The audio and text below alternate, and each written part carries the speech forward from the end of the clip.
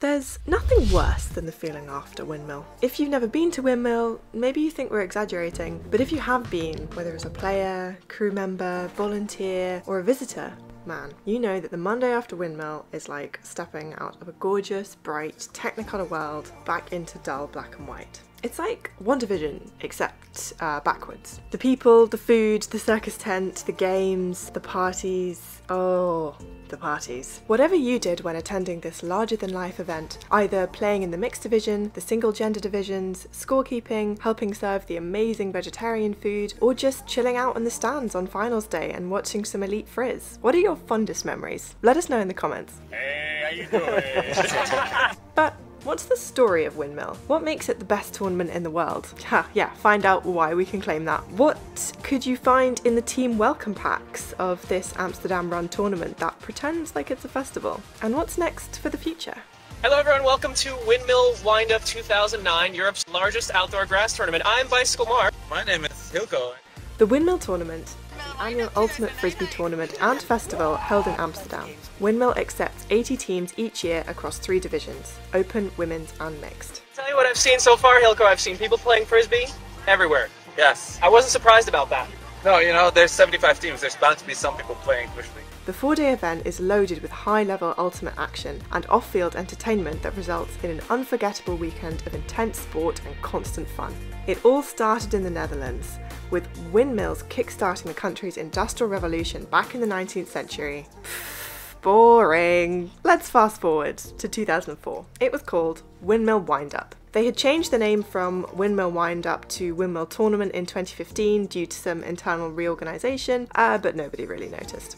This meant that the legal entity, basically the tournament, started over, like a phoenix rising, like a windmill slowing down and then catching some crazy wind. It was back up, flying like a rocket in the wind, you know, soaring like a simile that got out of control. Anyway, some people call it wind up regardless. Windmill Tournament is hosting its 16th edition in 2022 and has promised to be back after 2 years of hibernation and marinating better than ever. The tournament is made possible by the amazing players that show up every year, and the event is organised by the Dutch Ultimate community, who continue to provide Windmill with the necessary energy and expertise required to host the event year in, year out. Windmill strives to provide volunteers and crew with a platform for creative thinking, which has been an excellent means for them to learn and grow and be better than ever. So young people come in every year into the organisation, then crew, and eventually as TDs. They keep it young and fresh, under the reign of a board with experience and long-term vision. The mission of Windmill is to host the greatest Frisbee event the world has ever seen, every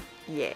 For the fortunate ones that have experienced Windmill, you know exactly what this means. Windmill's vision is to continue to challenge themselves on how to improve in order to be the most well-organised, high-level, fun and sustainable Ultimate Frisbee festival in the world. No snaps. Great job. Sustainable, you say? Yeah, no kidding. It's important to be nice to our planet while organising. Windmill strives every year to be a climate neutral event. They do as much as possible to be sustainable. We have a green battery instead of diesel generators. We avoid using plastic. The food is all vegetarian by default and it's also locally sourced, and we carefully choose the partners we team up with. However, by far our largest impact comes from the CO2 produced during the journeys players and volunteers make to Windmill from far and wide. On average, the 1600 Windmill players produce 500 kilograms of CO2 per person in their journey to the tournament, the equivalent of the weight of a full-sized Herbie. The organisers do encourage players to travel in a sustainable manner, but you can't simply bike to Amsterdam from New Zealand. In 2019, together with the Fair Climate Fund, they calculated Windmill's impact in terms of tonnes of CO2 produced. For every tonne, Windmill bought credits to become a climate neutral event. This money goes into several projects of Fair Climate Fund. The green fee used to be an option for teams to do their part and offset their carbon footprint. Now it's mandatory. Just like the vegetarian food, which was initially just an option, it's now the only option. Go green, go Windmill. All this is done so that even our kids can enjoy Windmill in the future. So what's the deal with Herbie, the elephant? Herbie is based on a grey Volkswagen Beetle, which was the car of one of the TDs, and this became the mascot as well as an actual elephant walking around the event. We also have a female version, Herbette. So we need to talk volunteers. They have the best time at Windmill. Volunteers come from all over the world and often stay for several weeks in the beautiful city of Amsterdam. We've heard stories of crew members going out into the city for an errand, either picking up wood for the campfire or maybe getting 250 pre-rolled spliffs for the team packages, and coming back hugging everyone, so relieved to be back at Windmill because it's a scary place outside. Yes, even in Amsterdam, that beautiful place with the canals. Windmill is also host to the largest mingle game in the world. Every year, new themed assignments are added.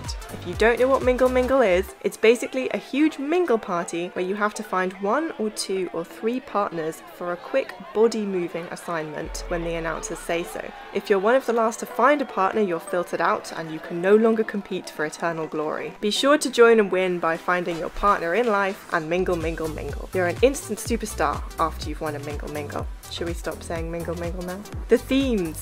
Every year there's a new one, from flower power to the Olympics to bank robberies. Yeah, there's a lot of variety. Windmill even has its own newspaper, loved by many and never really used as a wipe in the toilet, although its name might suggest otherwise. Find any toilet and you can find your daily update and rumours and also the weather forecast. So, what are you waiting for? If you can't be there, you can still tune into all the live streams of the tournament. They are larger than life, and if you're seeing this well before June, then sign up your team or come and volunteer. Did you like this video? Are you looking forward to Windmill, either in person or online? Give us a like and subscribe to be notified whenever we go live with more Ultimate content. We're going to have some more interesting videos coming up after the weekend, so be sure not to miss those on our channel. Now, mingle.